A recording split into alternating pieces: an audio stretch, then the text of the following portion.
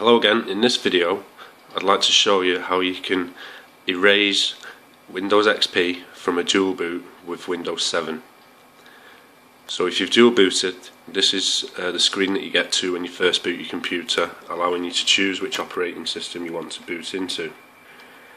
So in this demonstration I'm going to boot into Windows 7 because I want to get rid of Windows XP.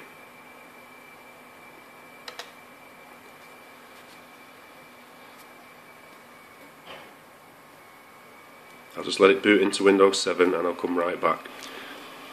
So once you've booted into Windows 7, you're going to need to download two tools. These are the ones that I prefer to use. Minitool Partition Wizard, that's for deleting the Windows XP partition and rebuilding the MBR. And then EasyBCD, we're going to use that to delete the Windows XP entry when you in the boot menu when you first boot your computer. So go to the links in the description. One of them will bring you to Minitool Partition Home. It's free to download. Just click the green button and then go to EasyBCD. It's actually neosmart.net/EasyBCD.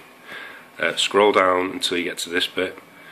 Click register. You just enter your email address and it allows you to download EasyBCD. So the first tool we're going to go into is Minitool Partition Wizard.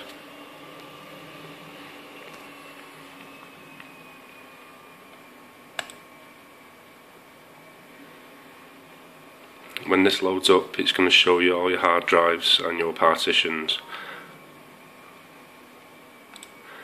So here, that's where my Windows 7 sits, and that's the partition where Windows XP sits.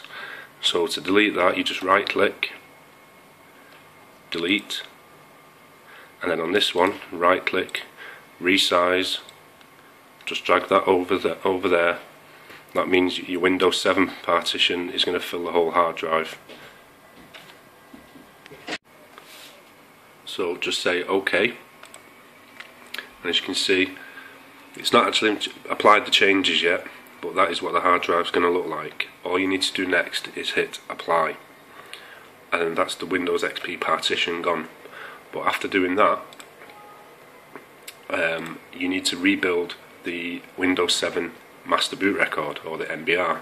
So click on the hard drive icon, and over in the left you'll see rebuild MBR, and you can see pending operations, rebuild MBR. Just click apply, and that's it. Your computer will now continue to boot back into Windows 7. So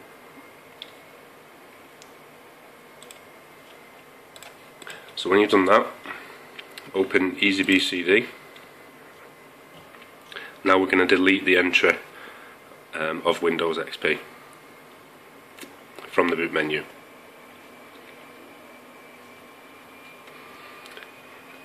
Edit boot menu, and you can see there we've got Windows XP and Windows 7. Just highlight Windows XP and then hit delete and then say save settings,